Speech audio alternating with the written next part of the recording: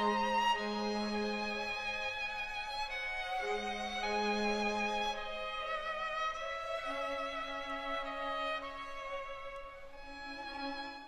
will find the sorry remains of the Son of God. If Jesus was not the Redeemer who died for our sins, and this is what evolution means, then Christianity is nothing. You see, the issue of how long God took to do it is not really the main point. That's a very important issue, but the main point is, can we take the Bible seriously? Can we believe what God says? And you see, if God had decided to create it over billions of years, I'd be okay with that. But the fact that He says very clearly in His Word that He did it, okay? And when we add up those genealogies, we get somewhere between 6,000, maybe 10,000. Let's even stretch it, say 20,000 years, just to push our luck a little bit. But we're not talking millions of years. We're talking a very young earth. God says that He did it in 6 literal days. And that's really the issue of our talk this evening. Well, unfortunately, it's not only the atheists have it figured out, but it seems that the Christians don't. And there's something that's called Evolution Sunday. We'll celebrate it on February 23rd, 2006. It was the 197th birthday of celebration of Charles Darwin's 197th birthday. And this was the culmination of the Clergy Letter Project, which was a collection of over 10,000 signatures by mainline clergy. And here's what they say. This is the statement they put together. Many of the beloved stories found in the Bible, the creation, Adam and Eve, Noah and the ark, convey timeless truths about God, human beings, expressed in the only form capable of transmitting these truths from generation to generation. Religious truth is of a different order from scientific truth. We believe that the theory of evolution is a foundational scientific truth. We ask that science remain science and that religion remain religion, two very different but complementary forms of truth. Now, I was under the impression that if something is true, it doesn't really matter what category it falls into. But notice here clearly what these would-be Christians are saying is that the creation, Adam and Eve, Noah and the ark, these are no better than Aesop's fables. These are myths, if you will. They're something that God gave to us so that we could learn stories, we could learn important principles about human. But we're not supposed to look at Adam and Eve as real, literal people. We're not supposed to look at Noah and the ark as Noah being a real person, the ark being a real structure that he spent 120 years building, and that God sent that worldwide flood. Nor are we to believe that God actually did the creation as he said in Genesis. These are things that we can glean from to learn about God, but these are not the main point. These are just moral stories is what they're telling us. But it's ironic that Charles Darwin himself said that I am quite conscious that my speculations run quite beyond the bounds of true science. So while you have the so-called Christians claiming that evolution is the truth and that it is a foundational scientific truth, Charles Darwin himself said that I know that it's speculations beyond the bounds of true science. And here's an amazing and very interesting admission by L.H. Matthews. He writes here in the introduction to Charles Darwin's book, Origin of the Species. This is the 1971 edition. He says, the fact of evolution is the backbone of biology, and biology is thus in the peculiar position of being a science founded on unproven theory. Is it then a science or a faith? Belief in the theory of evolution is thus exactly parallel to belief in special creation. What an amazing admission that this fact, this backbone of evolution is what biology is based on, but it's a science that's founded on unproven theory. And so he's admitting that just like those creationists who believe that God did it, but if we go back far enough, we have to take a step of faith. He's saying that that's the same thing that evolutionists do. We can go back so far, and then we have to take a step of faith because there's nothing to support it. And what we're going to see is that there's a lot more that supports creation, and there's really nothing that supports evolution. Well, when we're looking at the views of biblical creation, we really have two choices. We have the God alone. God did it without evolution. He did it in 6 literal days, several thousand years ago, as the Bible teaches. And then the other flavor is God plus evolution. And we have three categories. We have theistic evolution, we have gap theory, and then we have progressive creationism. Theistic evolution essentially purports that God got the clock wound up, and then he let it go, and now God is on the other side of the universe doing something else, and he's not paying any attention to what's going on within this universe. Evolution has run its course and is still going. Gap theory suggests that no, those 6 days of creation are literal, but we still need to somehow account for those billions of years for geological time. And so they put it between Genesis 1:1 and Genesis 1:2 that they were supposedly billions of years. And then progressive creationism purports that God has been active throughout the 6-day ages of creation, but he was using evolution to do that. And every once in a while he would then start a new phase in his creative process, but of course evolution was the means by which he was doing that. And so these are the three flavors of God plus evolution that you have.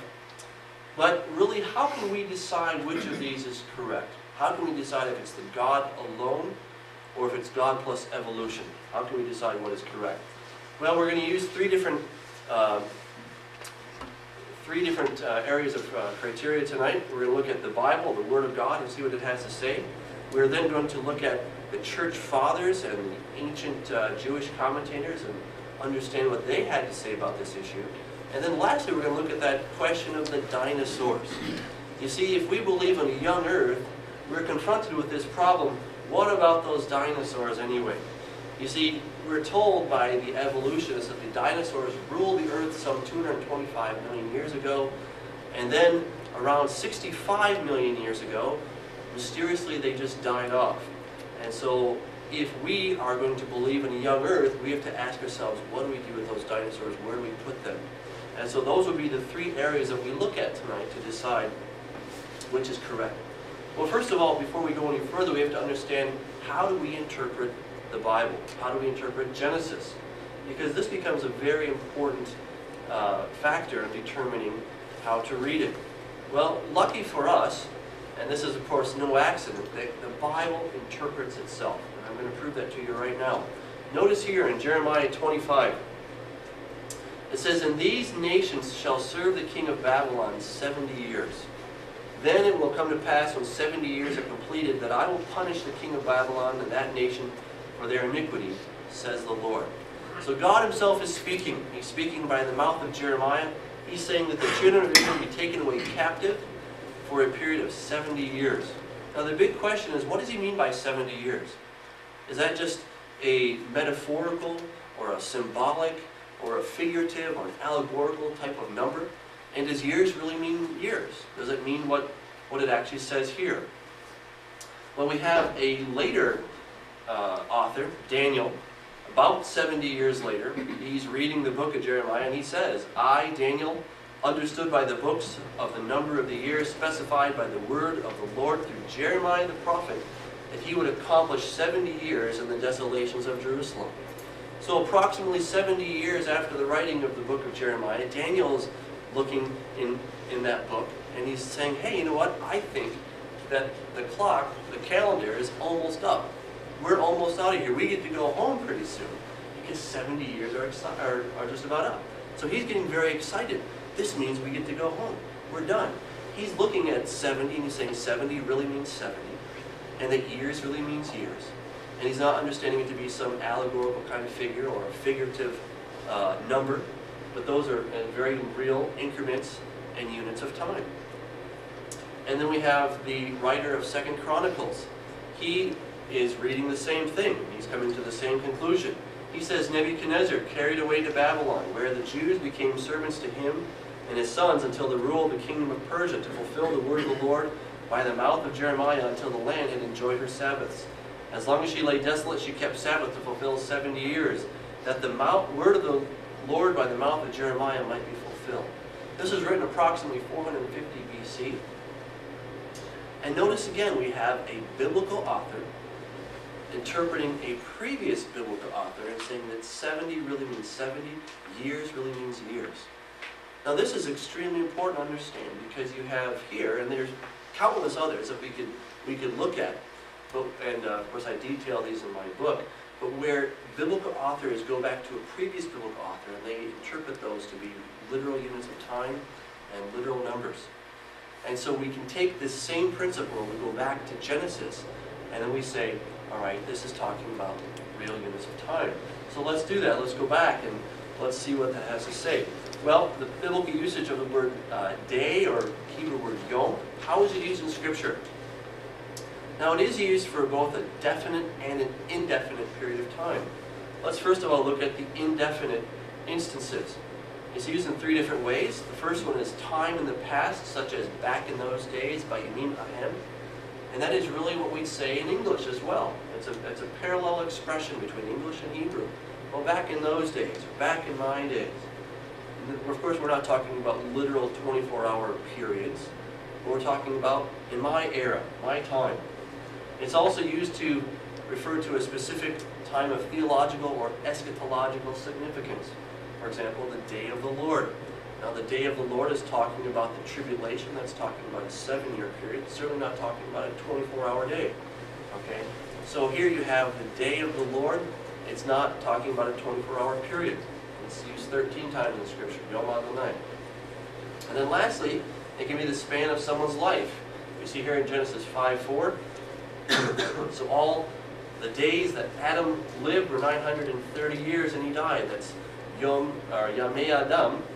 And this is referring, of course, not to 24-hour periods, but to all of his life. Of course, it says that all of the days of his life.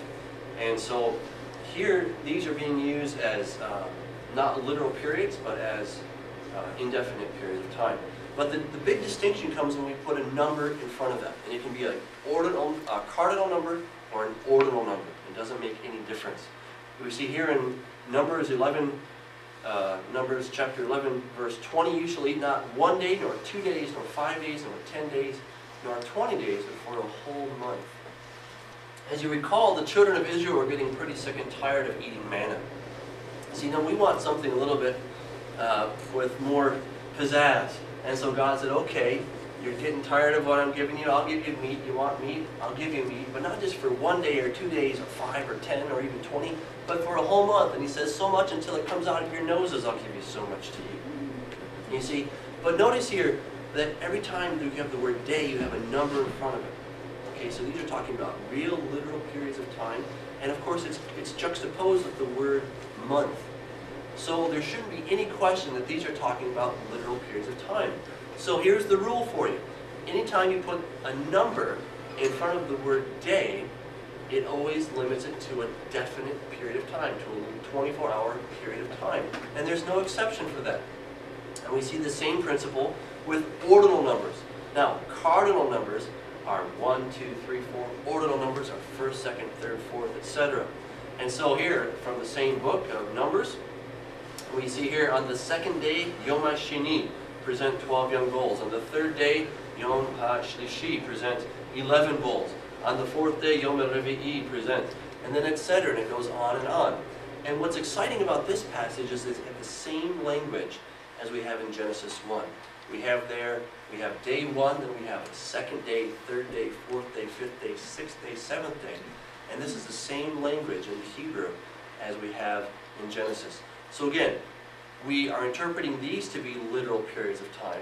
They understood that they were supposed to do something specific on a certain day, and that was what God was prescribing. It's the same language that we have in Genesis. So again, why should we interpret that any differently? And in fact, God is so clear, He wanted us to understand that so abundantly, that He even said it twice for us. And where something is said twice, we're told that by the mouth of 2 or 3 witnesses, something shall be established. And so it's almost like God wants to get His point across so that we can't miss it. And so He says, 6 days you shall labor and do all your work, but the 7th day is the Sabbath of the Lord your God. For in 6 days the Lord made the heavens and the earth, the sea, and all that is in them. And again, just in case we didn't get it, He says, work shall be done for 6 days, but the 7th is the Sabbath of rest, holy to the Lord. Whoever does any work on the Sabbath day, he shall surely be put to death. For in 6 days the Lord made the heavens and the earth. Now, do you think the Jews were back there scratching their heads saying, gee, does that mean I'm supposed to work for about 6 billion years and then I get to take 1 billion years off? Do you really think that that's what they were wondering? Or do you think they said to themselves, no, I'm supposed to work 6 24-hour periods and then I get to take a 24-hour period, the 7th 24-hour period off. That's my reward. Now they understood that if they didn't, if they broke that commandment, what was going to happen to them? They were going to get stoned. Now in California, it's not kind of nice to get stoned, but back then it wasn't nice to get stoned, okay? It really hurt, and it ruined your day, okay? So I know there are a lot of ex-hippies here, and that sounded pretty good, but that wasn't a reward back then, okay? And so they understood that there was a very serious consequence if they were working. So they understood what these days meant. So here's what God's saying. Listen, you guys are working for 6 24-hour periods. Why? Because that's how long I worked. Now think about it. Was that a big deal for God to do it in 6 24-hour days? No. In fact, I think it was a big deal. Because I think God was really taking his time. He was slowing himself down so much when he could have gone like that and just had the whole thing done and say, look what I did in just a snap of my fingers. He said, you know, I'm taking 6 days. Why? Because I want to create a model for them to live by. So God, I think God did it, you know, he did it in a very slow manner. He did it in 6 24-hour days. Can you believe it? He took his time. Now here's that objection you've been wanting to ask me. Yes, but what about that passage in 2 Peter 3:8? It says, but beloved, do not forget this one thing, that with the Lord, one day is as 1,000 years, and 1,000 years as one day. Doesn't that just kind of undermine everything that I just said? Well, notice here, first of all, it says, with the Lord. This isn't man's perspective. This is God's perspective. Peter is encouraging his listeners, hey guys, don't forget. The way God sees things is not the way we see things. So first of all, this is with the Lord, it's his perspective. And secondly, there's that little word, it's a Greek word, hos, and it means as, it can also mean like. It's not an equal sign. See, what happens is a lot of people come to this and they say, oh, a day is 1,000 years and 1,000 years is a day, so it doesn't really mean anything. Or you can mean it whatever you want it to mean. But that's not true. This is a simile. It's not an equal sign. You cannot make an equation out of this. Okay, you cannot make an equation. One thing is similar to another, but they're not the same. Okay, so from God's perspective, a day, 1,000 years, doesn't make any difference. From man's perspective, very different. Very different. And notice here, this is taken from Psalm 90, verse 4, where it says, for 1,000 years in your sight are like yesterday when it is past, and a watch in the night. So again, this is God's perspective that's in view, and it's not man's perspective. So just keep that in mind. So as we summarize the biblical evidence, we saw that the Bible interprets itself literally. Day is always a 24-hour period whenever it has a number in front of it. Doesn't matter if it's an ordinal number or a cardinal number. If it's got a number, it's a 24-hour period. If it doesn't have a number in front of it, then it can be an indefinite period of time. And that's true. But again, when it comes to creation, we always find numbers in front of those days, and so they're 24-hour periods.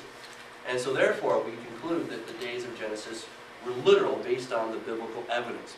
Now we come to the ancient Jewish and Christian commentators. And here's where we might want to just consider something for a second. What if all of them believed that God created over long periods of time? If that were true, then we might want to say, is there something wrong with this thesis that we're pulling out of the Bible? Could it be that all of the ancient commentators came to a conclusion very different, at least what I've come to, and I hope maybe you'll come to as well? Then if that were the case, then we might want to say, okay, maybe we missed something. But see, the reality is that all of them, with the exception of one guy, come to the conclusion that they were talking about literal periods of time. The one exception, his name is Origen. He turns out to be a little bit of a heretic. He believed that God the Father created God the Son, who in turn created God the Holy Spirit. And for me personally, somebody who gets that wrong, I don't really care what he has to say about creation, because he gets the most important thing wrong. Well, now looking at progressive creationist Dr. Hugh Ross, he's probably the foremost spokesman for the progressive creationist camp. He says this. He says, many of the early church fathers and other biblical scholars interpret the creation days of Genesis as long periods of time. Now this is a very interesting quote, because Here is the list of some of the people that he talks about: Josephus, Philo, Irenaeus, Justin Martyr, Hippolytus, Clement of Alexandria, Basil, Augustine, etc. And so he's saying that all of these people believe that those days were long periods of time. And I just thought, well, let's just go and see who, what they really have to say. So we start with Josephus. He's the first person on his list. And Josephus says in his monumental book, Antiquities of the Jews, he says, containing the interval of 3,833 years from the creation to the death of Isaac. Now, personally, when I read that, it didn't make me think that he was an old earther. It sounded to me like he believed that the earth was young. Because if you go from the creation to the death of Isaac, and it's only 3,833 years, that's a fairly young earth. That's certainly not millions or billions of years. And then he just comes right on and says it. He says, accordingly, Moses says that in just 6 days, the world and all that is therein was made. So again, he's not trying to, say something between the lines. He's just saying, hey, Moses said it was done in 6 years, or 6 days, and that's it. And it happened less than 4,000 years ago from his perspective. Okay? Now we turn to one of the early church fathers, Barnabas. He says the Sabbath is mentioned at the beginning of the creation. He finished in 6 days. We come to Theophilus of Antioch. He says Adam lived till he begat a son 230 years, and Noah's 600th year. The flood came. The total number of years, therefore, till the flood was 2,242. All the years from the creation of the world amount to a total of 5,698 years, and the odd months and days. Okay, so he's rounding off a little bit. But he's still saying that the earth, from creation until his day, is 5,698 years. Again, that's a very young earth. In fact, he goes on and he rebukes those that were saying that the earth was millions of years old. He says, concerning the number of years from the foundation of the world, there have neither been 20,000 times 10,000, that equals 200 million. I had to do the math on that one. And I thought that was pretty amazing. That here we think that the hundreds of millions is a pretty new phenomenon, but this is what the church fathers were fighting back in their day. So there's really nothing new under the sun. He says, from the flood to the present time, as Plato said, nor yet 15 times 10,375 years, which is 155,625, nor is the world uncreated, nor is there a spontaneous production of all things, which in modern terminology is called a biogenesis. That's what Darwin tried to push on us, as Pythagoras and the rest dreamed. So he takes these people to heart. He takes them to task. He says, listen, guys, there's not 200 million years, there's not 155,000 years, there's not this abiogenesis stuff. That's not true, not from the Bible. So here you have a very important ancient source, an ancient Christian father, early Christian father, and he's saying, no, that's not true. Victornus, God produced the entire mass for the adornment of his majesty in 6 days. In the beginning, God made the light and divided in the exact measure of 12 hours by day and by night. Now, I had to do the math on this one too. You guys can help me. 2 times 12 is 24. You see, I think that Victornus believed that those days were 24-hour periods. It seems pretty clear to me that he was saying they're 24-hour periods, and they weren't long ages of time. But again, Victornus was on Dr. Ross's list. And I just don't understand how he got on that list. I don't understand how any of these guys got on his list, because they didn't believe it. Lactantius, Plato and many others of the philosophers said that many thousands of ages had passed. They foolishly say that they possess, comprise in their memorials 470,000 years. God completed the world in this admirable work of nature in the space of 6 days. Basil the Great, when there was evening and morning, one day. Why did he say one and not first? He said one because he was defining the measure of day and night, since 24 hours fill up the interval of one day. Again, a young earth creationist. Augustine, he's not exactly early, but he's an important voice. Reckoning by the sacred writings, we find that not 6,000 years have yet passed. Thomas Aquinas, again, he's not an early church father, but he's an important voice, especially for the Catholic Church. He says, God called the light day, since the word day is also used to denote a space of 24 hours.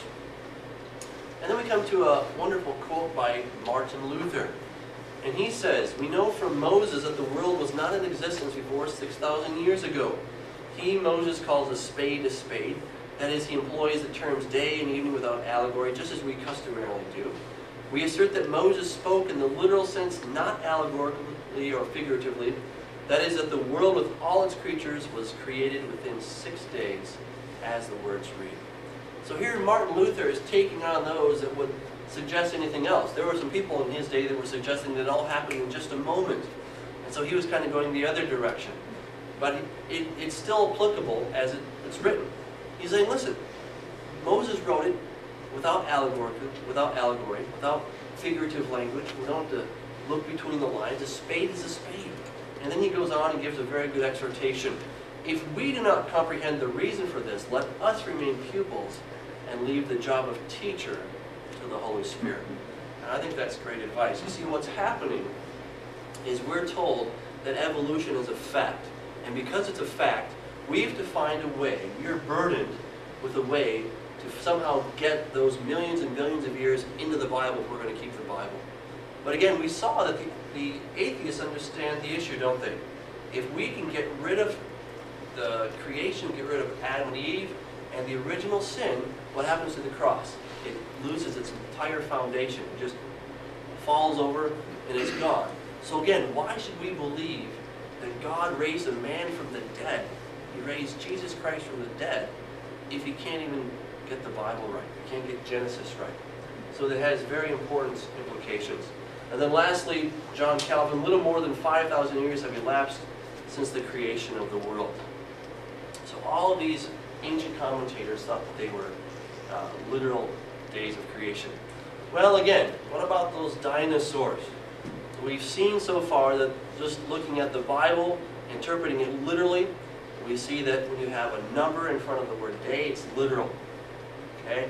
And then all the ancient commentators agree with that. You read it literally. If you don't get it, let the Holy Spirit figure it out. You'll get it eventually. But then what do we do with those dinosaurs? We know they're dinosaurs. There are just tons and tons and tons of fossils out there. There's no question that they were really dinosaurs. But how do we fit those into the Bible? Well, here's what evolutionist Louis Jacobs, professor of geological sciences and president of the Institute for the Study of Earth and Man at Southern Methodist University. Here's what he says. The co-occurrence of men and dinosaurs would dispel an earth with vast antiquity. The entire history of creation, including the day of rest, could be accommodated in the 7 biblical days of the Genesis myth. Evolution would be vanquished. So he's kind of putting out a double dog dare. He's saying, listen, if you guys can find men and dinosaurs living together, if you can prove that, then evolution is toast. It's history. It'll be vanquished. Well, let's take him up on it. Let's see if we can find any evidence of dinosaurs and men together. First of all, let's start with dinosaurs in the Bible. Do we find the word dinosaur in the Bible? Well, no, we don't. We don't expect to see it because it wasn't coined until 1841. So we're not going to see it there because they didn't start finding these bones until the 1820s. And they said, hey, these are different. These aren't your normal lizards. And so they finally came up with a new term for them, terrible lizard, or dinosaurus. And that's when the term was born. So we're not going to find the word dinosaur in Scripture. But the Bible does speak of dinosaurs using 3 different terms. It uses the term taninim, leviathan, or behemoth, and then leviathan. And so we're going to look at these 3 this evening. Taninim we find is used 27 times in the Hebrew Bible, in the Old Testament. God created the great sea monsters. And in Hebrew, this is the word taninim. Now, there are some words in Scripture that can be a little bit tricky to figure out. What does this mean exactly? In some of your translations, it might say whale. It has the idea of just kind of an ordinary but big sea creature. Sea monster is a fairly good translation. Well, we can do something called comparative linguistics. In Hebrew is part of the Semitic family, just like Spanish is part of the Latin family. So if I don't understand a word in Spanish, I can go and look it up in French, or I can look it up in Italian, and I can do some comparative linguistics. And I can do the same thing with Hebrew in this language, Ugaritic. Ugaritic was the language of the people that now live in Lebanon. They were the Ugaritic people, lived about 1400 BC. And Ugaritic is a Semitic language. It's a cousin of Hebrew. And this root, taninim, in Ugaritic means the dragon, sea monster, snake stretching out, moving forward like smoke. So when the people of Ugarit said taninim, this is the image that they had in their mind, some kind of a dragon or a sea monster. And then we can also do comparative linguistics with the Septuagint. The Septuagint is the Greek translation of the Old Testament. It was done approximately 270 BC. And this word is translated as the word drakon. Drakon, of course, is dragon. And sometimes translated as the word kete, which just means monster. So there you have it. It can either be a dragon, and a dragon for Greeks was some kind of a, maybe think of like a Chinese dragon that was like a snake-type body with some legs on it. It wasn't necessarily a flying dragon that could do all kinds of magical spells and all of that kinds of stuff. But it was a very large creature, and so that's how they understood this word. So where we have it, from the Ugaritic, they understood it to be a dragon, and from the Greek, they understood it to be a dragon. So here, on day 5, God created the dragons. These would have been the sea dragons, or probably the plesiosaurus, or some type of a water dinosaur, really called plesiosaurs. But so that's the first instance of where we have a type of a dinosaur in Scripture. We then come to Job 40. And you remember that Job was in a lot of pain, and his friends kept telling him all the things that he did wrong. And he said, well, why didn't God just come and tell me? So God shows up. He says, okay, Job, let's talk. And he says, look at here. Look now at the behemoth, which I made along with you. Well, that's our first clue. This creature, behemoth, whatever it is, God made it along with Job. And secondly, it had to be around so that Job could look at it. It doesn't do much good to say, look now at that extinct animal that I made. Because it's really hard to look at an extinct animal. It's not going to do you much good, because you've never seen an extinct animal. Well, and then our next clue, it says that he eats grass like an ox. Now, if you look in your Bibles, you'll see that in many of them, there's a footnote that says that this could either be an elephant, a hippopotamus, or a crocodile. But could it really be any one of those three? Well, let's consider it. He eats grass like an ox. This is true for the elephant or the hippopotamus, but would it work for a crocodile? Well, first of all, crocodiles only eat meat, so that makes it pretty difficult. And secondly, imagine a crocodile trying to get its big jaws around some blades of grass. It's just going to be very, very difficult to do. Okay, so the crocodile doesn't fit. But what about the elephant or the hippopotamus? Well, it says that his strength is in his hips and his power is in his stomach muscles. Now, elephants and hippopotamuses are a lot stronger than we are, but the majority of the elephant's strength is in its upper body and, of course, in its trunk. So its hips are not its most salient feature. And here's the real kicker, though. He moves his tail like a cedar, and we'll come back to that in a second. His bones are like beams of bronze, his ribs like bars of iron. He is the first of the ways of God. They've done studies and they've shown that every time an animal doubles in size, its bones only get stronger by a ratio of 4. And that becomes important because the bones have to get a lot stronger, even though it's gaining so much more mass. It has to get a lot stronger relative to the size of the animal. So this creature would have had to have extremely strong bones, and that's what God is telling us, is that his bones are like beams of bronze and his ribs are like bars of iron. He's very, very strong bones. Well, let's go back to that, moves his tail like a cedar. Now, the cedar, for a biblical writer, he probably had the cedar of Lebanon in view. The cedar of Lebanon can grow up to 80 feet tall, 110 inches in diameter. Very big tree indeed. But, well, of course, which of these makes you think of a tail like a cedar? Is it this one, the elephant? Is it this one, the Tyrannosaurus rex? Or is it this one right here, the Argentinosaurus? Now, personally, this one right here makes me think of a tail like a cedar, or even here, the Brontosaurus. You may not be able to see that very well. But the elephant's tail reminds me of a big fly swatter. I just can't imagine that could be the tail of a cedar. It takes a lot of creative thinking to try to make that into the tail of a cedar. But here, any of the giant sauropod dinosaurs weighing up to some 50 tons would have been a very good candidate to have a tail like a cedar. And then let's go to Leviathan. It says, his sneezings flash forth light, and his eyes are like the eyelids of the morning. Out of his mouth go burning lights, sparks of fire shoot out, smoke goes out of his nostrils as from a boiling pot in burning rushes. His breath kindles coals, and a flame goes out of his mouth. Now I have to admit, the first time that I seriously read this passage, I thought to myself, okay, this has to be myth, okay? Because there's nobody. We just don't believe in fire-breathing dragons. That's just not possible. There's no way that that could be. If that's what it's saying, and you just read it literally, that's what you have, the fire-breathing dragon. There's no way that can be. But then I started to think about some of God's truly amazing creatures. And I thought, well, you know, if God can make these little things, that, for instance, you can have a bug that has a little flashlight in its rear, that's pretty amazing. And you can have a creature that is under the water and it has even these moving lights. I mean, what does it use for those? Does it use Energizer batteries, or the lights? Are those halogen lights? Or, you know, what are those? Are they LEDs? How can God do that? And then I started to think, you know, that's really not such a big deal for God to make some kind of a dinosaur that could have fire coming out of its mouth. And then I started even thinking about this one, the bombardier beetle. This is my favorite.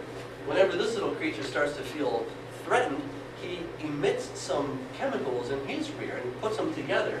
And then when the predator tries to come and have him for lunch, he puts those together and boom, it emits some kind of an explosion and he gets away. Now, I think that's really quite amazing. And again, if God can do those kind of things, I started thinking, you know, it's not such a big deal that he can make a fire-breathing dragon. In fact, they've done some studies and they've suggested that you know, they had enough methane, and they let out that methane. There actually is a mechanism that could create enough friction in their throat, let it out, and it turns into fire. So many different possible ways. It might have been methane, it might have been different chemicals in the head that were then let out, and maybe a little oxygen, you got some, and you have fire. However it was done, God thought it up, and if he can do these things, I'm sure he can do that as well. But wouldn't it be nice, not just from this kind of evidence, but if we had some archaeological evidence that would really show us that there's evidence of men and dinosaurs living together? That would really just make us feel good. Of course, we believe the Bible, we can stand on the Bible, but it would just be nice if there was such a thing. Well, there is, and it's from the Nazca civilization, found in the Ica Valley of Peru. This is civilization around 700 AD. And in 1961, there was a massive flood that went through the valley. The Ica Valley is a very, very dry area. It's actually drier than Egypt. And so you can just imagine how dry that is. And when this flood went through, it started to open up a lot of tombs. And in these tombs, they started to find some very exciting things. First of all, they found grandma and the entire family. And then they found, what, some textiles with a image on there. Looks like to be some kind of a dragon or a dinosaur. Here's a ceramic. Again, some type of a dragon-like or dinosaur-like kind of creature.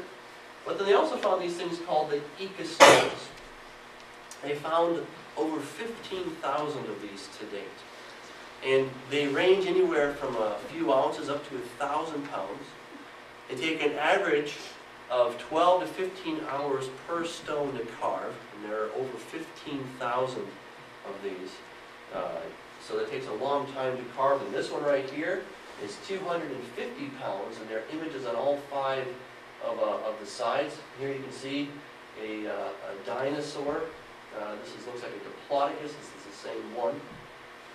You can see here the ridges, these frills on the back, and they, for a long time, questioned what could those possibly be. Now they think maybe they helped to keep the balance of the animal's temperature. Perhaps they were for self-defense, but they probably helped regulate the temperature of the animal. But again, the real problem is you have, first of all, you have these things, and then you have a man on the back of this thing. And of course, what's going to happen is the evolution say, well, this can't be true. This is no way. These have to be fake. Because we know that dinosaurs died out 65 million years ago. The earliest man, the earliest hominids, came on the scene about 1 million years ago, and those weren't even really human. These were just before. And so there's no way that this could possibly be. But here is Dr. Cabrera's collection, 11 to 12,000 how many he has. You can still go down to his museum down there in Peru.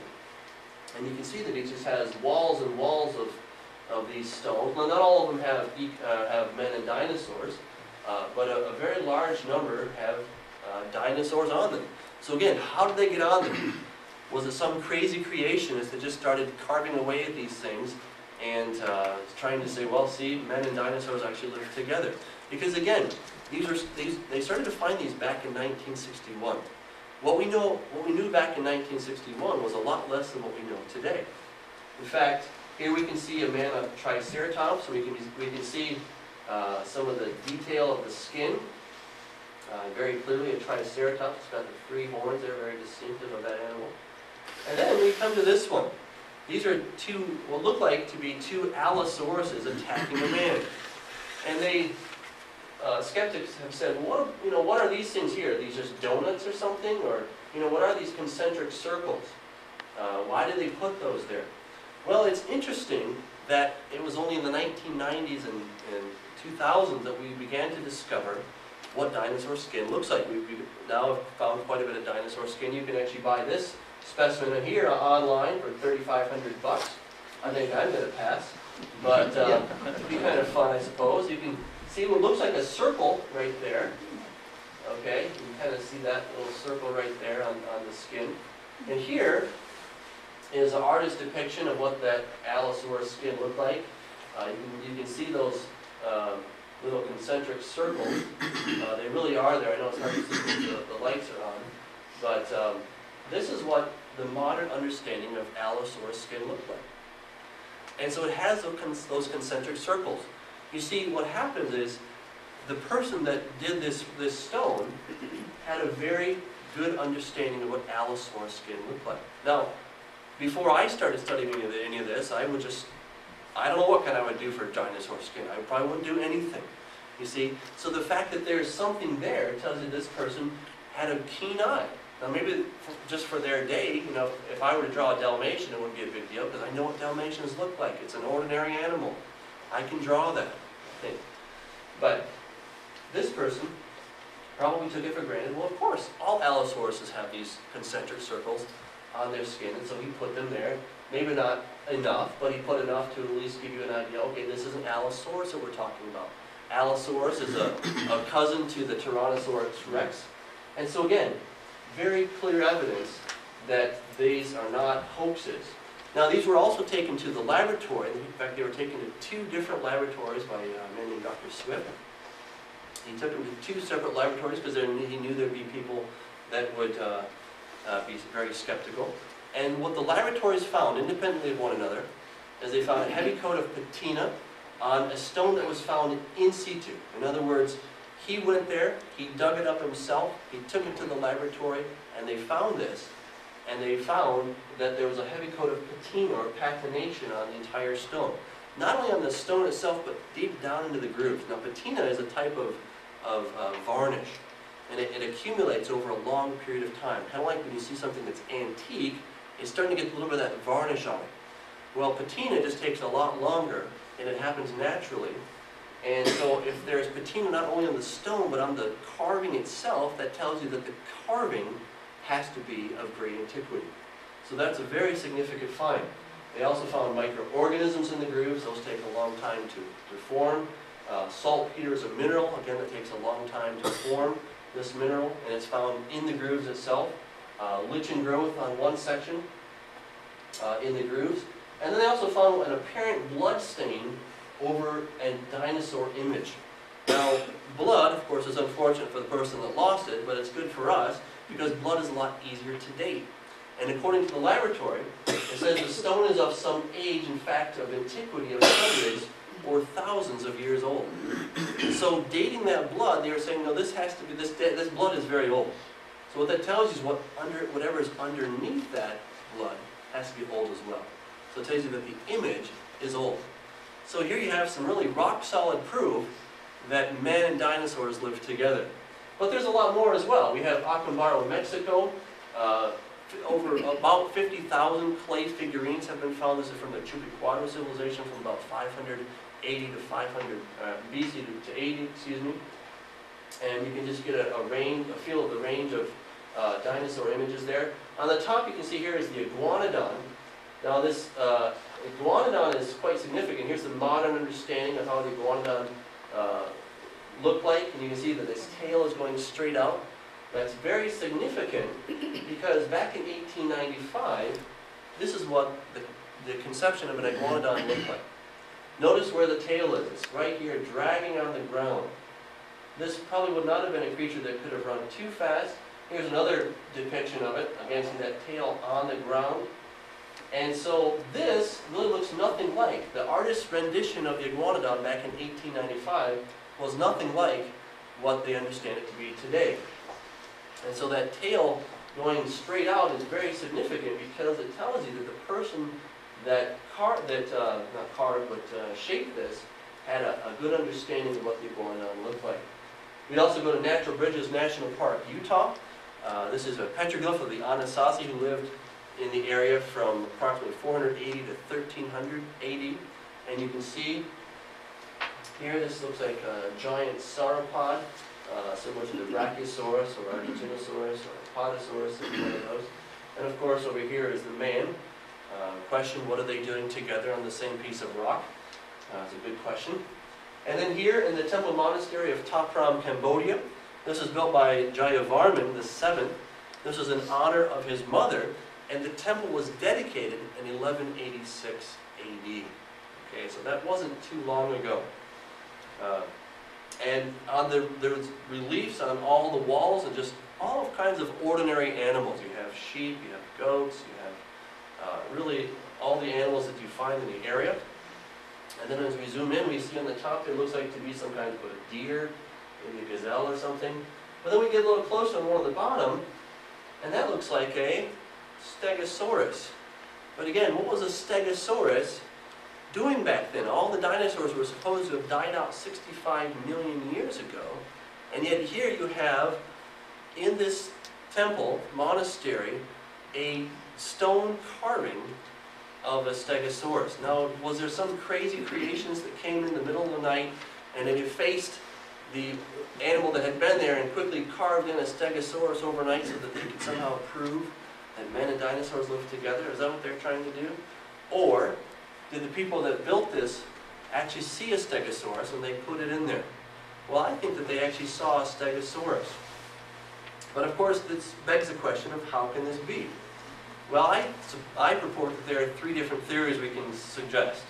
Man and dinosaurs actually lived together some 65 million plus million years ago. That's according to the evolutionary timescale. But this doesn't really fit well for the evolutionists. Because again, you cannot have men and dinosaurs both in the same age. You see, the dinosaurs were kings of the earth.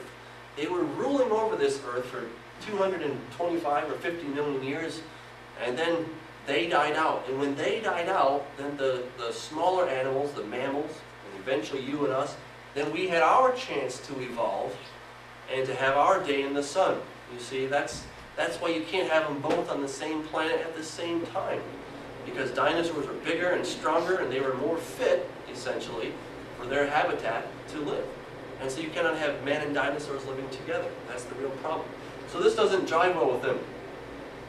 Well, how about this? Dinosaurs did not die out 65 million years ago, but continued until the time of early man 1 million years ago.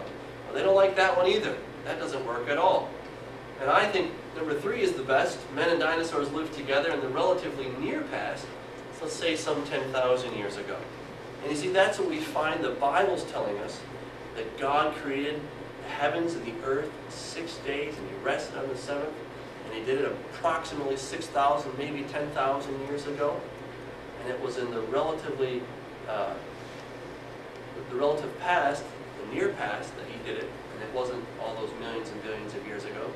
The church fathers tell us that it was not a long time ago. And then we see that there's evidence of men and dinosaurs living together. And in fact, there's so much evidence that it's really ample to see. But it's kind of like the emperor's new clothes, that many people don't want to see it. They would rather go on believing the lie than to admit that there's some evidence, in fact, good evidence, that men and dinosaurs live together and that the earth might actually be young, as the Bible says. So, what we come to is that 6 days really are enough. And again, why is this important? Well, go back to what we started with. What were the atheists telling us? If you can destroy Adam and Eve in the original sin, you will see the sorry remains of the Son of God in the rubble. Okay? So again, if we get rid of the foundation of the Bible, we get rid of Genesis. We say, you know what? It doesn't matter what you believe about Genesis. It doesn't matter if you think that those were literal times or literal days. You know, God maybe did it through evolution. If you start believing that, it's just going to be a matter of consequence until, maybe not you, but another generation is going to say, you know, why should I believe that Jesus is the Son of God? Why should I believe that God raised him from the dead and that he died for my sins when I can't believe in the first book of the Bible? We've so-called disproven the first book of the Bible. Why should I believe this stuff about Jesus? You see, and that's why it's so critically important, because we go from the curse, and we have those literal Adam and Eve, that they literally listened to the serpent, and they literally disobeyed God's command, and they literally ate of that apple or whatever fruit it was, and then they fell. And then, see, then God gave a promise. He gave the promise of a Redeemer who would smite the enemy's head, you see, and that was given in Genesis 3:15. So if they were not real, then when did that happen? When did God give that promise? And then, of course, without that, we don't really have any basis for the cure. We don't have any basis for why Jesus had to die on the cross. Because if we're told that Adam and Eve never really sinned, then why did Jesus need to die in the first place? Why go through all that trouble? And so this becomes a very huge issue that we need. We saw that the Bible interprets itself literally, and when interpreted literally, those days of Genesis 1 and 2 have to be a literal period of time. They can't be anything else. It doesn't support any of the other theories. It doesn't support the theistic evolution theory, doesn't support the gap theory, or the progressive creationist theory. And we saw that the Jewish and Christian interpreters all understood that to be literal periods of time. We saw that dinosaurs are in the Bible and that there's archaeological evidence of them. And then we can conclude that the first 6 days were literal days and were more than enough time for God to create all that is. Now, if you're interested, I've written a book, 2 books actually. The first 6 days is what I obviously just talked about tonight, and this is available. It's $15. And this one is called Discovering the Language of Jesus, and there I point out that Jesus' mother tongue was Hebrew, not Aramaic, as is commonly purported. And so these are resources that I've written to defend the inerrancy of God's Word. That's really my passion, that I want you to go away knowing that you can trust God's Word. You don't need to compromise in any way. You can trust everything that God said. The big points, the smaller points, it's all true, and we can believe that God has told us what He's wanted to say. Are there any questions at this point? Yes? I had heard someplace that they had found tracks of both human beings and dinosaurs that were meshed together. I believe it's the Biloxi River in Texas. Yeah, I think that was it. And Dr. Carl Baugh is the one that Other scientists were dealing with that one. Well, I was just speaking with somebody, and he told me that he met some of them, and they went there, but they decided not to look at the tracks, because they said if they didn't actually see the tracks, then they aren't really there. So I believe it. I believe it. If you don't see it, then it doesn't really exist. You know. Doesn't fit your paradigm. Why look at it? You know. Yeah. Do we have any secular historical documentation to confirm the return of the Jews from Babylon to Jerusalem after the 70 years?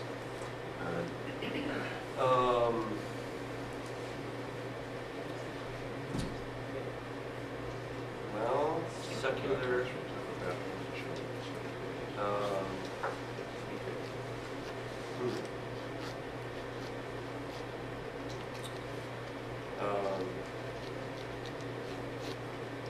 I think so. I'm not sure. Actually, I haven't. What was the I haven't question? looked at first-hand sources on that. What was the Maybe- question? If there are any secular, non-biblical sources that are to confirm the return of the Jews the from Jews. Babylon to Jerusalem after Yeah. 70 years. yeah. We have Josephus, but of course he's much later. I would think that we would have something in the Persian records, but I haven't gone through the Persian records, to be honest. Do you know someone who would be a good biblical scholar who deals with stuff like that?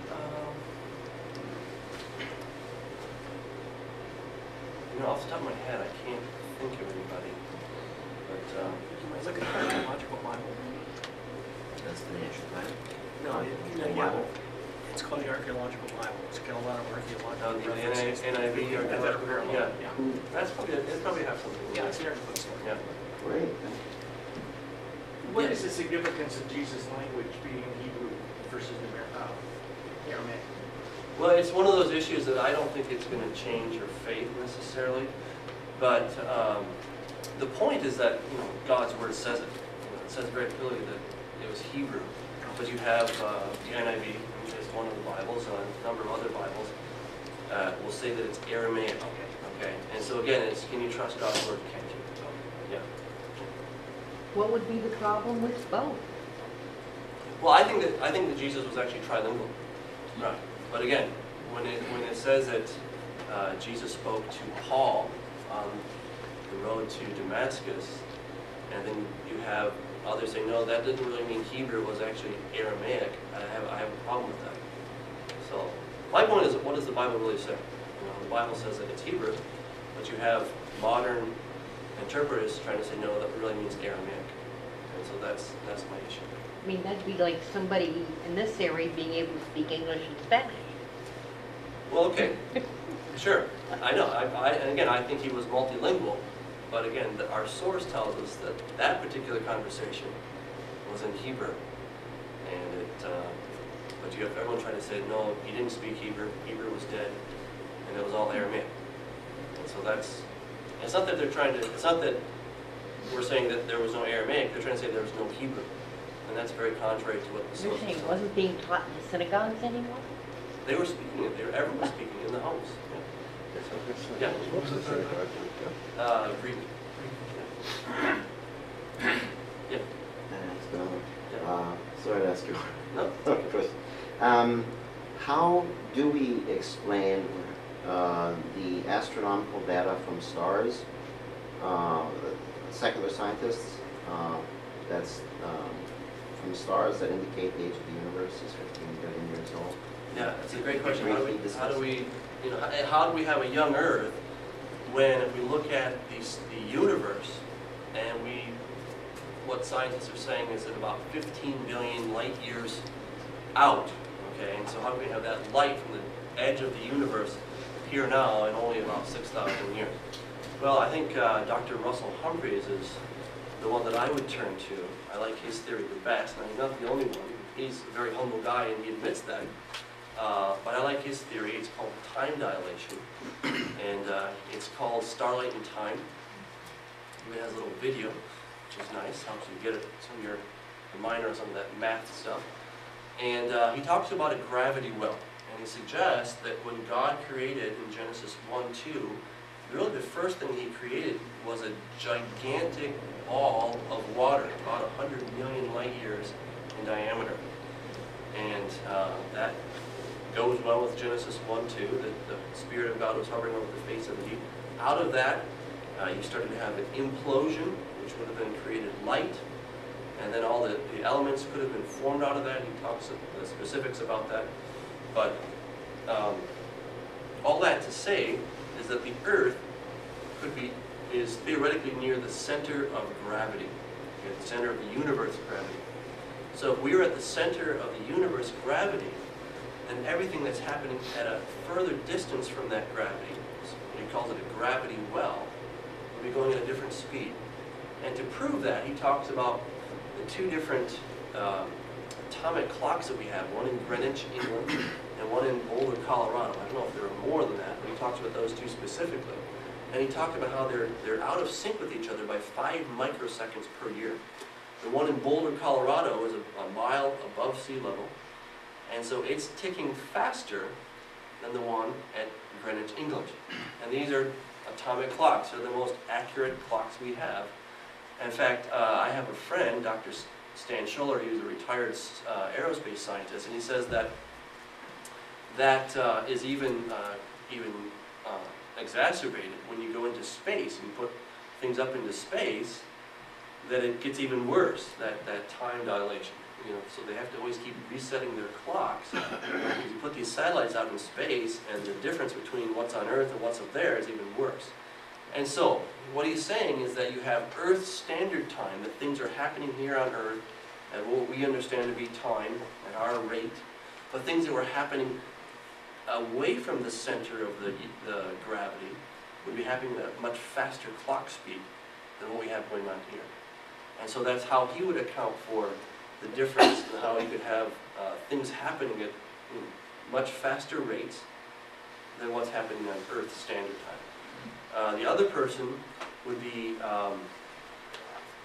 Barry Setterfield, and he just came, I don't know, 4 or 5 months ago and spoke at Calvary Chapel, Costa Mesa, and he talked about plasma, and I can only tell you very briefly about it because it's pretty technical, but it sounded good.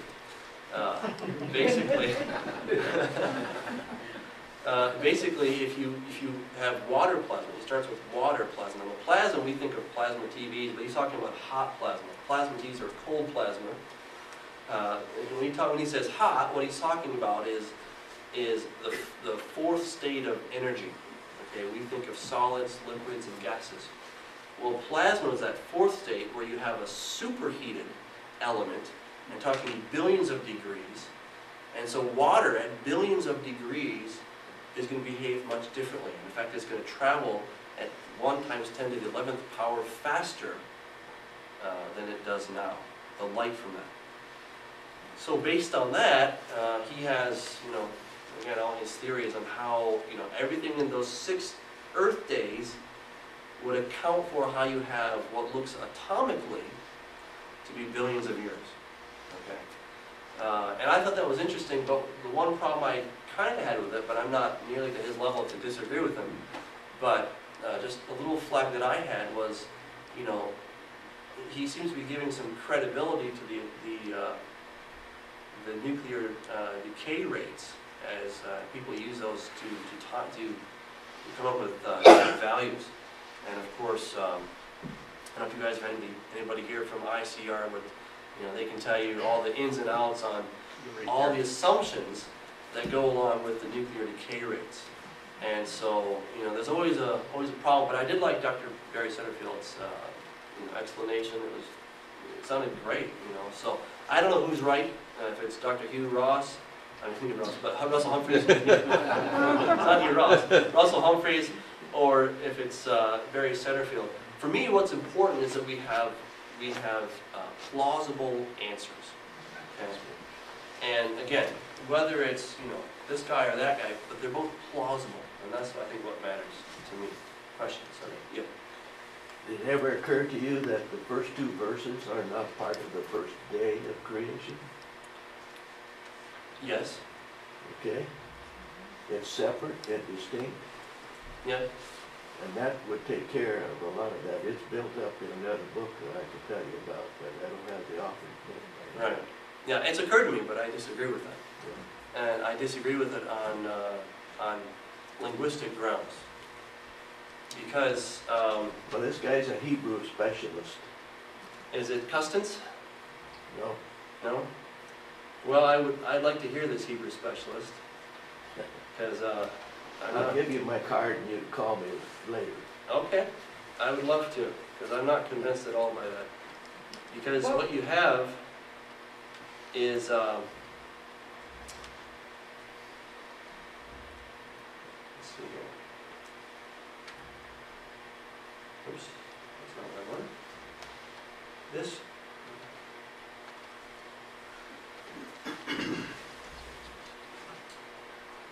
It's a little bit small, but this is talking about Hebrew narrative. Now, Hebrew narrative, in Genesis 1 word, it starts with the word, with the word bara, right here, and it's just in the simple past tense, and that's what we expect. Okay, that's what we expect when we're talking about Hebrew narrative. Narrative is just telling a story. Okay, it's just it's not poetry, it's just narrative. Okay, so what we expect is we expect to see a simple past tense, and then it's going to be followed. Okay, it's going to be followed by what's called the sequential past tense. In fact, we see this throughout the entire chapter, as we see that this sequential past tense is marked by this what's called a vav haipuk, sometimes it's called, or a sequential past tense. But you can see this. It's the Hebrew letter vav, and it's got this I. So it's vayikra, vayomer, vayas, vayikra, vayomer. And so this is what we see in the entire sequence of Genesis 1. What we see in Genesis 1:1 is a simple past tense. And this is how you tell a story in the Hebrew Bible. You're going to start with what we call a simple past tense, and then you're going to continue with a sequential past tense. And so it follows perfectly.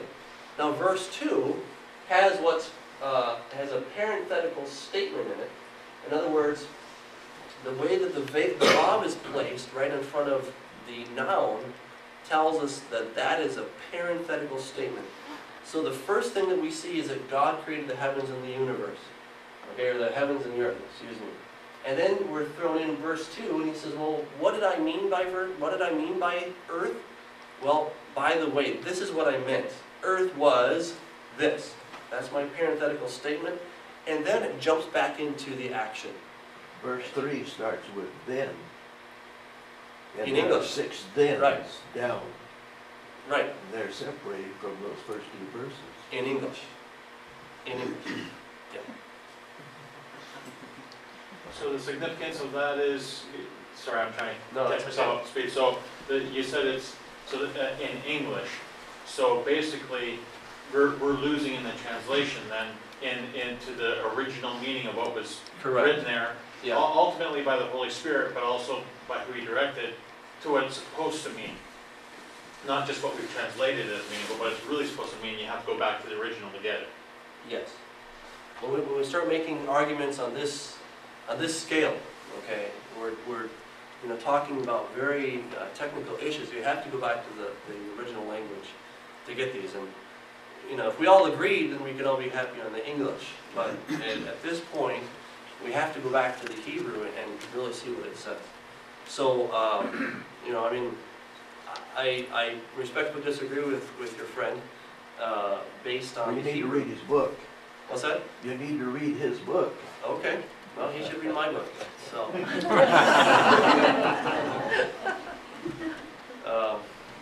I've read some books on this, and I've been challenged by men that are very good at what they do. And so, but it's, this is a very important point to understand that the way the structure of the Hebrew is set up is that it makes perfect sense by saying that in Genesis 1:1, it starts out with a simple past, that's what we expect. Verse 2 is a parenthetical statement, and then we get into verse 3. So the first act, the first thing that God did is in Genesis 1:1. Okay? Verse 2 is a verse to explain what did I actually mean by earth. Did I mean this stuff that we're standing on? No, not at all. That's God's telling us. I didn't mean this, the brown stuff underneath our feet. I meant really something different. And then he goes on, and then verse 3 starts telling us what else he did. So, great question. Anything else? Yeah? I had a question. You mentioned the early church fathers and how they interpreted the days of creation. And it seems to me maybe a little bit more to the point would it be safe to say that there's no doubt that Moses himself intended those verses to be understood the way we would take them literally, and that people for thousands of years understood them to be talking about, the way that the creation was put together? I believe so, yes. Yeah. That we're supposed to take it literally, face value. That's what they're all telling us. Certainly Martin Luther comes right out and said, why would you even think anything else? Because I forget the name of the guy who mentioned it, but he made a really profound, very simple point, but that the meaning of the text was established when it was written. It's not how we want to look at it today. It's what did the author mean when he wrote it down. Right. And I just can't buy the idea that Moses, writing, so long ago, could possibly have been trying to get across any of these ideas that we hear today that try to stretch this time period out. I mean, he could have said that so simply in other ways if he wanted to. So. Yeah, I agree. He could have just come out and said, I think, but that's the whole point, is that God twice said, you shall work 6 days, take the 7th off, because I created in 6 days, and took the 7th off. Yeah. One more question, I'll leave you alone. Could the phrase in Job referring to Leviathan's tail as a cedar, could that be kind of like a similar linguistic construction, like a simile, similar to the phrase in Peter, a day is as 1,000 years? Of course. You're absolutely right. You know why? Because he didn't have a tail that was made of wood. Right, okay. It's like a cedar. Okay. But what if I say it's like a cedar versus it's like a twig? Right. What's the picture you have in your head? You're thinking cedar. Ooh, big tree. Okay. You're thinking very big tree. Big tail. Versus a tail like it's a twig. You're thinking small, not that big. Why are you talking about his tail? So if you say, of course it's a symbol. That's the whole point. And that's why people try to say, oh, this has to be a myth because it obviously wasn't a cedar. Well, of course it wasn't a cedar. It was like a cedar. That's the point. It was like a cedar. It wasn't a cedar. It's not an equal sign. It's like a cedar. Right. So to follow that up, then, is there any chance that the scripture could be using a poetic or metaphorical reference there instead of a literal? Well, you have to understand that we use simile all the time. We use figures of speech, but we're all talking literally. If I say you're barking up the wrong tree, it doesn't mean that I'm not trying to talk to you, okay? I'm using a figure of speech and expression to get a point across, okay? But I still might be, mad as can be at you, you're barking up the wrong tree. Okay, so just because we use figures of speech or similes or metaphors doesn't mean that we're all speaking poetically. And even if it was poetic, so what? You have Exodus 14 and 15 right next to each other. They're both talking about God just taking them through the Red Sea. 14 is done in very descriptive, historical, prose, language, narrative, you want to call it. Whereas 15 is, it even says, and Moses sang this song, okay? This is the song of Moses, you see? And so that's done in a form of poetry. But what are they? They're both talking about facts.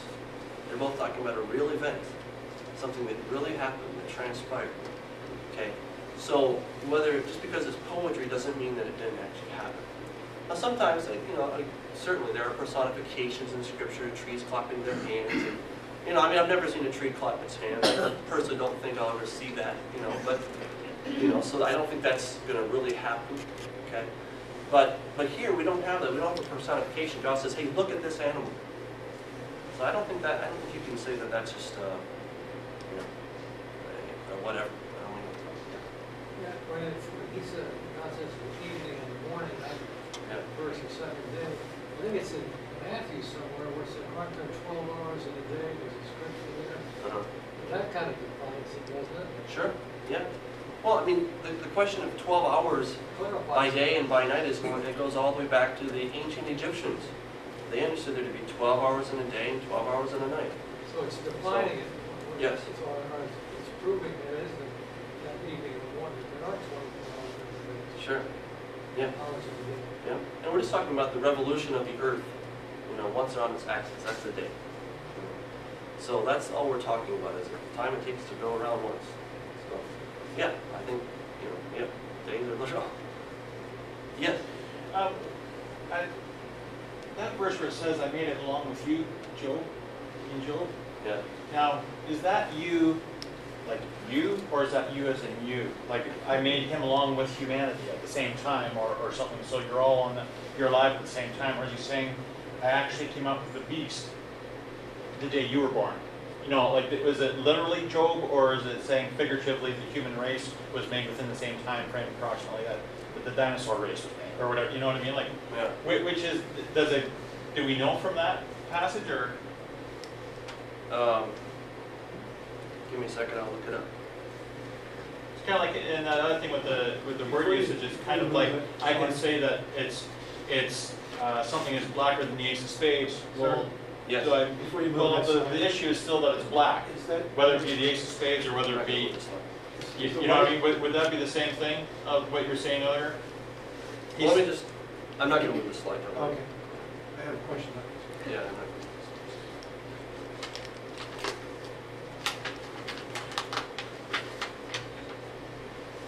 This is talking about Job singularly.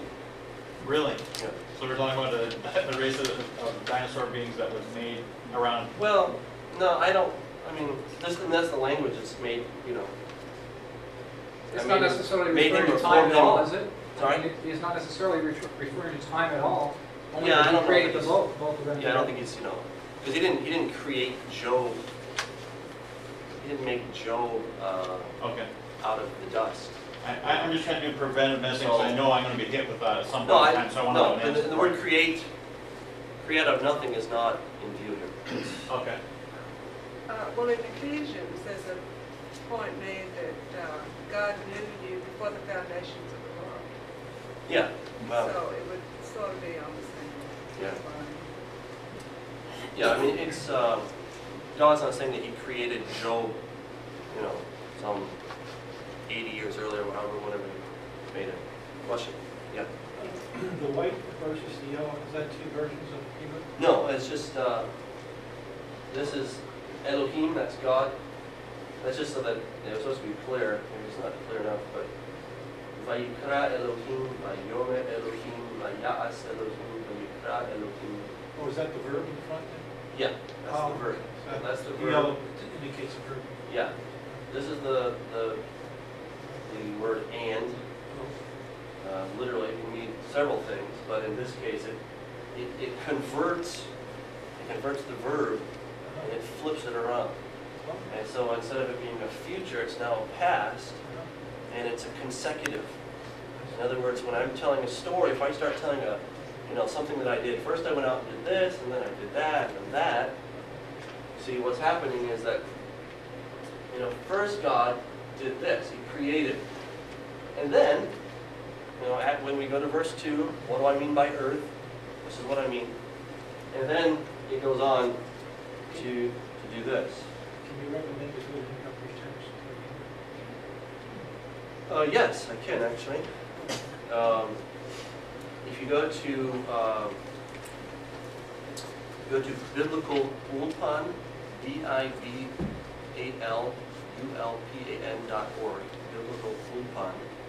You can go there and you can order the book Living Biblical Hebrew. Living. Yeah. B-I-B what? Biblical ulpan, U-L-P-A-N.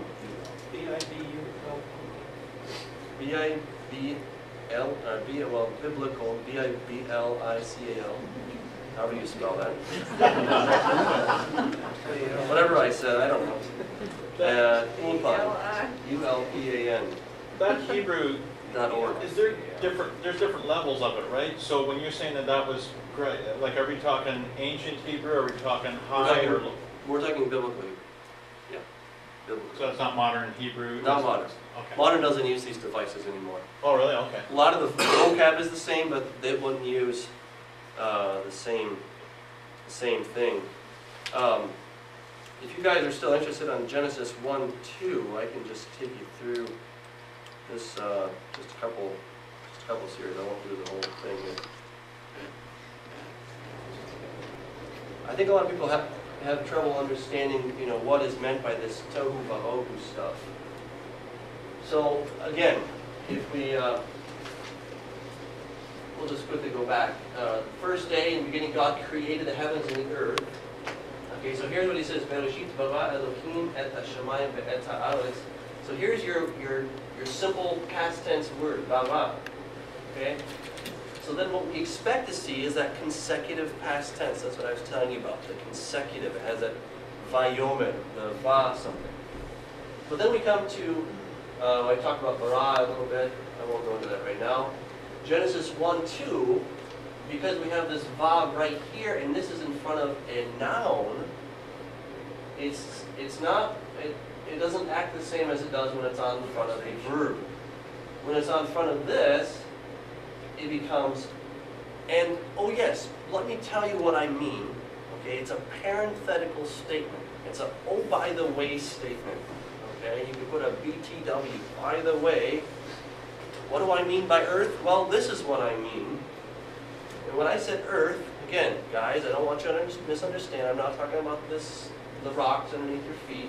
What I mean is the earth was without form and void. Darkness was on the face of the deep, and the Spirit of God was hovering over the face of the waters. And then it talks about, so what is this tohu vabohu? So the earth was without form and void. And this is from Theological Wordbook of the Old Testament. It refers not to the result of a supposed catastrophe for which there is no clear biblical evidence, but to the formlessness of the earth before God's creative hand began the majestic acts described in the following verses. As Jeremiah 4:23 indicates, the earth always has the potential of returning to tohu vabohu if God decides to judge it. And so it's really a parenthetical statement. It's not this, or it is this, was without form and void, and not became without form and void. The Hebrew ve'ha'aretz haita is what is grammatically known as a copulative clause. The Hebrew letter vav attached to the noun, that is the earth, acts as a type of parenthetical statement, that is to suggest a reading, in the beginning God created the heavens and the earth. Now the earth was without form and void. Okay, so again, that's your parenthetic. You put that in parentheses. Now the earth was without form and void. And here's what it looks like, really. Okay, that right there is tohu vabohu. That is without form and void. Think of it this way. In the beginning, God created Legos. All right? They're in no particular shape and no particular form. Here's the earth, guys. This is what he means. I created the earth. We think earth, but this is what he meant by earth. And then, okay, he says, by the way, they're in no particular shape, no particular form, but then he started to do stuff. All right, he started putting things together, and the Spirit of God was hovering on the face of the deep.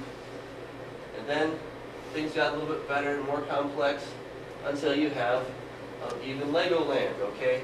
So really, that's the best explanation, I think, of Genesis 1:2 to understand what God meant by formless and void, okay? It's not this gap theory. It's not that, somehow God was recreating, he was starting over after some bad experiment. There's nothing in the Bible on that. There's nothing that supports that. What God is saying, no, he started in Genesis 1, I don't know, maybe hours or even moments later. I don't know how long it was, but it was less than a day. Okay? He started taking that stuff that was just a big box of Legos. He started putting them together until he got something that was formed. Okay? So that's really what it means. And then we go on, and then we come again to what I talked about, that sequential past tense. This is what we find in verse 3. The action picks up again. We had parentheses. We took a stop for a second, give an explanation, a definition, and this finishes it off. So, yeah. This is in your book? Yes. The Legos are not, but the concept, yeah. So, anybody else? Can create pieces that hadn't made them into anything yet. Sorry? We created pieces but hadn't made them anything. Exactly. He created the pieces. So he created the heavens, that's space to work in. And think about it. What was there before God created anything? Yeah. Often we think that there was this big vacuum of space, but there wasn't even that. And any good evolutionist that knows his stuff will agree with you. You see, because even space was in that little dot that they keep talking about that never existed, okay? All right? So God created space, he created a dimension, and then he created stuff to work with. And that's called the earth in Genesis 1:2. Yeah. I always get when it's, in Genesis 1, it says, in the beginning, God created the heavens and the earth. But when you really look at it, there was a beginning, there was a God, not a bunch of gods, but God. Yeah. And he created, he didn't say the heavens and Mars, he said the heavens and the earth. Yeah.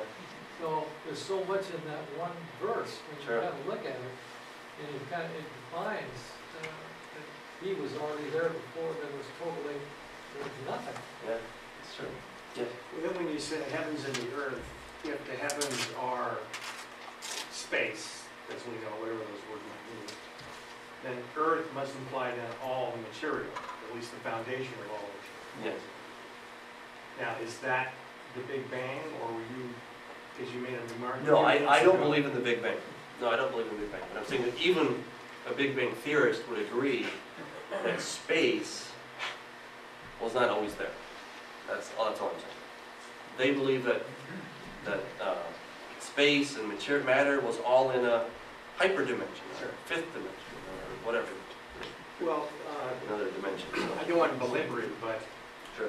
you don't believe, if you don't believe in the Big Bang, is that based on scripture, or is that based on more of just a philosophical feeling about how things have to be, about the source of your... Of what's, of like, Okay, if why? you don't believe in Yeah. the Big Bang that Yeah, science says is observable, right. which I always thought was great, because Yeah. science ran this whole thing, and then they found the creation of the universe. Yeah. Something that they never would have predicted. Right. And I was wondering, what's the Well, source of yeah, the Big I Bang? mean, I guess I wouldn't reject everything out of hand. There's a lot of philosophy behind it that they just don't have answers. Oh, yeah, no, I know. I think some of the stuff they come up with is interesting, and I can't judge and say that it's all wrong. But I can tell you theologically that if anything they found is true, it's because God's in it, and stuff they didn't find is because they left God out of it. Okay. But my point is that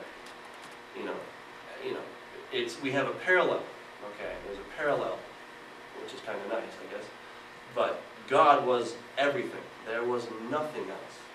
And then he had to create a space where there could be other things besides just him. So it's kind of hard. It's hard for my head to think about that. But yeah. Doesn't this kind of point out that danger of keeping one foot in the Bible and one foot in secular society and trying to please them both? Well, we're in this world. In fact, the video that we watched, I thought was very interesting. Yeah, but don't they have a tendency to pull us across that line Well- whenever we try to do that? I don't know. That's a tough question. We want to start with the Bible and let the Bible be our guide for how we come up with our worldview. If there's anything that they come up with that happens to agree with that, great. Then I'm not going to reject it just because a secular scientist found something. But I'm going to reject it if it disagrees with the Bible. Okay? So the fact that they came to the origin of the universe, great. Well, again, we were always there, we knew that. We're not surprised by that. So we don't reject that. But of course we reject the idea that it all just somehow happened by chance. That's so, there's a lot of things that a lot of implications in your statement that I think we have to take them one by one, case by case. Things at rest have to stay at rest, and things that should stay at rest. I don't understand how the Big Bang occurred based on that. Sure. Well, I'm not in any way advocating the Big Bang, so don't get the wrong impression. Yeah. I think sometimes when I wonder if sometimes when we're trying to mix and match and God plus a little bit of this, and a little bit of that, and a little bit of oregano, and put it all together and you get what happened. Yeah. I think the danger there is to I guess I'm wondering if you agree with this. What I'm going to say is that the beginning was the beginning of what is. It's not the beginning of God. Right. It's not the beginning. It's just the beginning of what was made. And a lot of times we fudge that line a little bit when we're trying to put everything in and add to God and how it happened and add this explanation along with what Scripture says, is that we forget that there was before anything was. Like God, like you just said, God was there. Before there was anything that was created, Right. he was there. So his existence and his creation and everything that's about him, which is what creation should come back to tell us, which is attributes of the Lord, and so on. I think we can lose that clarity there sometimes Yeah. with that. Would you agree with that, or? Yeah, I think so. I mean, God is, there's no beginning to God, and so when we talk about the beginning, we're talking about everything that's created. Not Right. God is outside of it. Including time, I think, because that's what beginning means, the beginning of Right. time, before Yeah. God's outside of time. Yeah. He created Yeah, he's time not and bound by space time. at the same time. Yeah. So you can say in the beginning, God created the heavens and the earth, and not imply that that had anything to do with when God started. Because at the agree. beginning of time, He created time. Yeah. And without material things, there is no time, because we measure time by things moving. That's true. Yeah, well said. Well, you guys have been very kind, and thank you very much.